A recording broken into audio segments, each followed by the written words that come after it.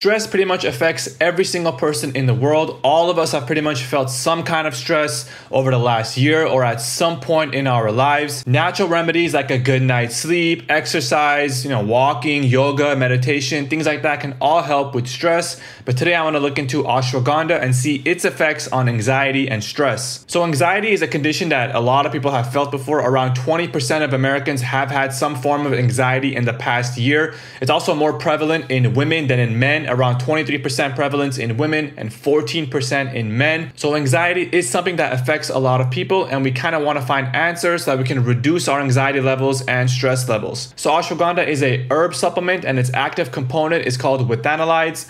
And the way that it works is it kind of acts on the hypothalamic pituitary adrenal axis, also known as the HPA axis. This is our major response to stress and cortisol levels. So the fact that ashwagandha acts on the HPA axis kind of gives its reasoning as to why it would work for anxiety. So kind of a dumbed down way of what benefits ashwagandha has is that it decreases cortisol levels, or kind of the stress levels. Cortisol is our stress response.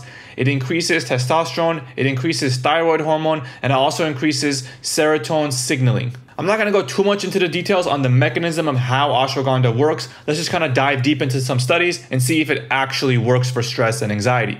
So the first study we're going to look at is this one here, called a prospective randomized double-blind placebo-controlled study of safety and efficacy of a high concentration full spectrum extract of ashwagandha root in reducing stress and anxiety in adults. That is an unnecessarily long title. Holy shit. Anyway, in this study we have 64 patients with a history of chronic stress. The dose in this study was 300 milligrams twice daily for 60 days, and the treatment group had a significant reduction in scores on all stress assessment scales on day 60 relative to placebo. They also had significantly reduced cortisol levels compared to placebo. Also, no serious adverse effects were reported. So we're off to a good start. We have one study around 60 people that lasted 60 days, and we have proof that ashwagandha reduced cortisol levels, reduced stress and anxiety, and it was safe. Now let's look at another study which has just as ridiculous of a title: Body Weight Management in Adults Under Chronic Stress Through Treatment with Ashwagandha Root Extract, a double-blind randomized placebo-controlled trial. So in this study we had 52 people under chronic stress take 300 milligrams of ashwagandha twice daily or placebo for 8 weeks. So this is a very similar sized and duration study. 60 days for the first study, 56 days for the second study, 54 people in the first study, 52 people in the second study. And the study found that at the 4-week mark and 8-week mark, the treatment group had significant improvements in primary and secondary measures. The primary measures were the perceived stress scale and food cravings, basically a questionnaire. And the secondary measures were the Oxford Happiness Questionnaire, 3-factor questionnaire, serum cortisol levels, which is basically your blood cortisol levels or stress, body weight, and body mass index. The ones I want to focus on are the questionnaires, the serum cortisol levels, and the body weight. So in terms of questionnaires, it's not that reliable because, you're kind of asking people how they feel versus getting an objective measure. It's mostly subjective. So it's not very, very reliable in differentiating with the placebo. But nonetheless, the people that took ashwagandha had better scores than those on placebo. So it kind of does show that ashwagandha works in terms of reducing stress, even through the questionnaires. But serum cortisol levels is probably a better indicator, and it was also significant in that sense. And the way we figure out statistical significance is based off of alpha and p-values. So basically the p-value has to be less than alpha. Alpha is the probability of mistakenly thinking that there is a difference in your study or your treatment group versus your placebo when there is not. So the point of any study basically is to either show that these two things are the same or they're not the same, right? So depending on a study, either you want to show a difference or you don't want to show a difference in the treatment group and the placebo group, right? If you want to show that something is not, any worse than some other treatment form, then you want to show that there's no difference. If you want to show that this treatment is better than that treatment or that placebo or whatever, then you want there to be a difference. In this case, we want to prove that ashwagandha is better than placebo, so we want to see a difference. Alpha is set by the researchers and is usually 0.05. Probably 99% of research papers that I have ever read have an alpha set to 0.05, which basically means that we're 95% certain that the results from this study are accurate and not due to chance. So if we get a p-value less than 0.05,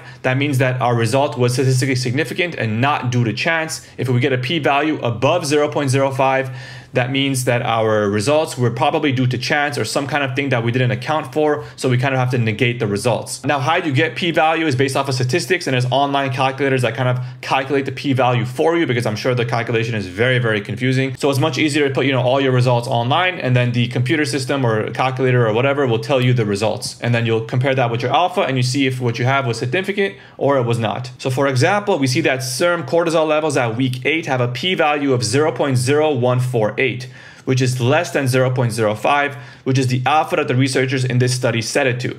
So like I said, 99% of the time, the alpha is 0.05, and there's no difference here. In this study, it's again 0.05. But if we look at blood pressure, we see a p-value of 0.445 at 8 weeks.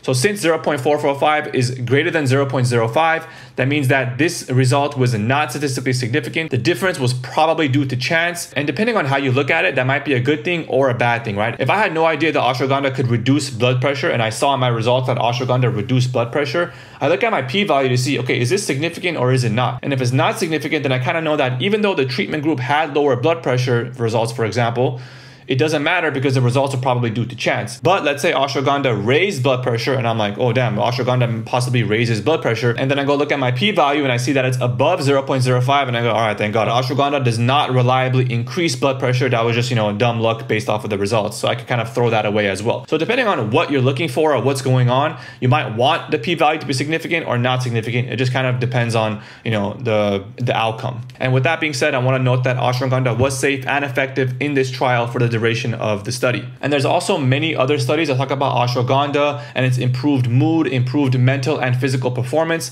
However, I'm not going to really go into those studies because they're not really the main point of ashwagandha. The main thing is its ability to reduce anxiety. And also I believe that its ability to improve mood, improve mental and physical performance is because of its ability to reduce anxiety levels and stress levels. So as a result, you're able to have better mental and physical performance because you're able to focus better because your stress levels are lower. Okay, so now let's go over dosing. There's basically 4 main types of dosing, and we'll go over it here. So the first one is the basic extract, 1 to 2.5% with analytes, 500 to 1000 milligram daily. The next one is KSM 66, 5% with analytes, 300 to 900 milligrams daily.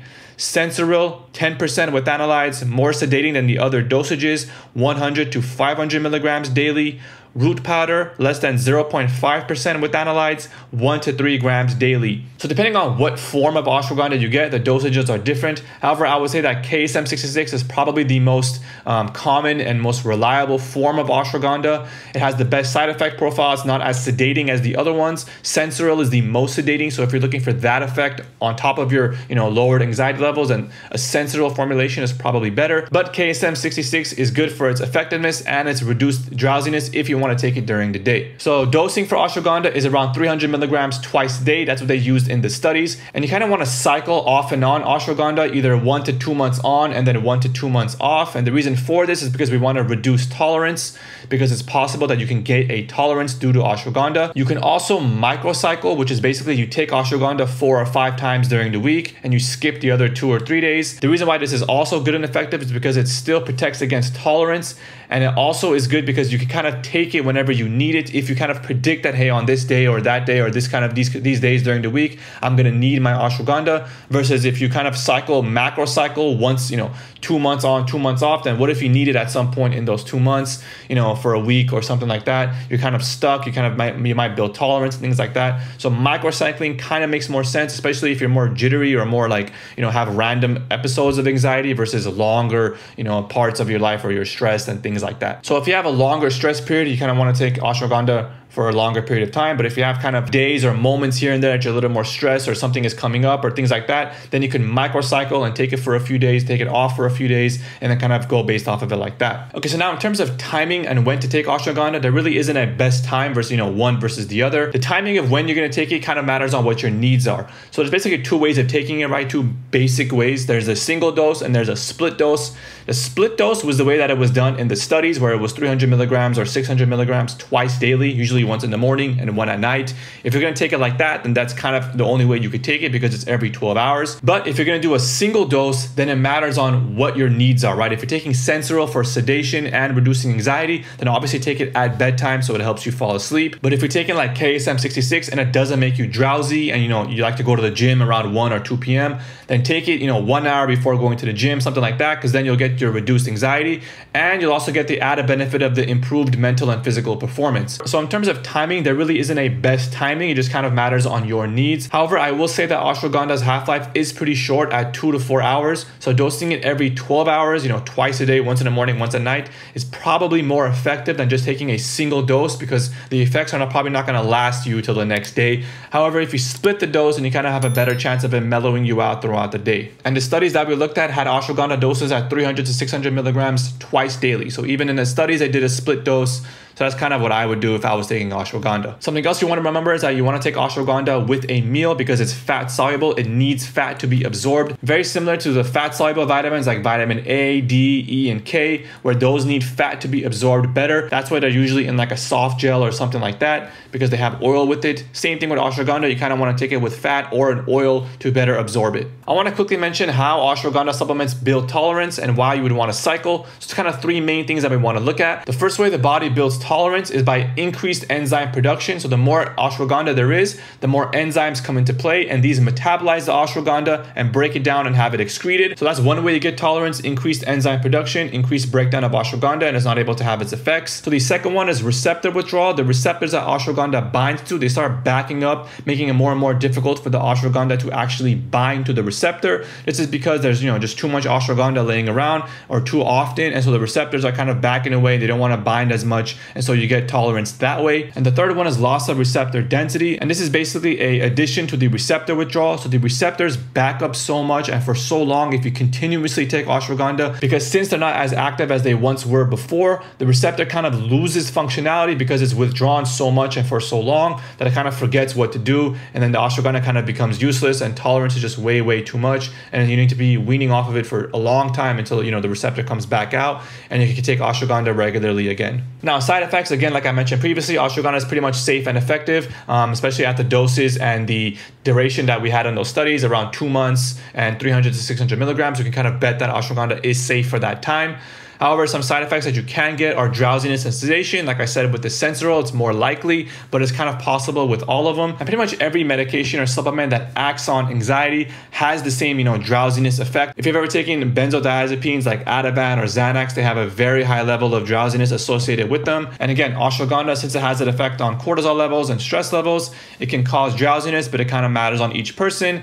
But again, the Sensoril version is probably the one that causes the most sedation, whereas KSM-66, not as much. And I mentioned a few times to cycle on and off ashwagandha, 1 month on, 2 months off, or whatever. Something to cycle with is L-theanine. That could be something that you can substitute in instead of ashwagandha, and I have a video on L-theanine that I'm going to link in the description for you to check out. L-theanine is also really good for reducing stress, so make sure to check that video out as well. But that's it for this one. Please leave a like and subscribe to the channel if you enjoyed the content. Thank you for watching.